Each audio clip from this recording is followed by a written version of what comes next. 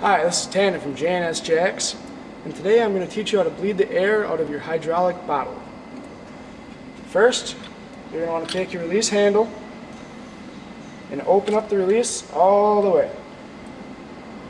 It's about 2 turns, 2.5. Then, you're going to want to remove this oil plug on the side.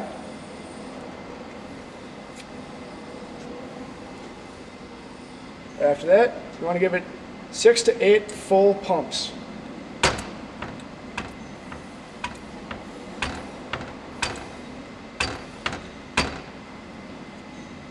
After you've completed that, check and make sure your oil is still at the bottom of the hole.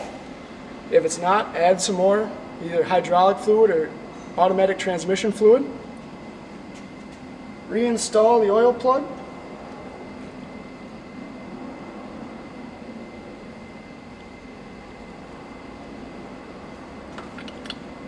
Tighten the release back up.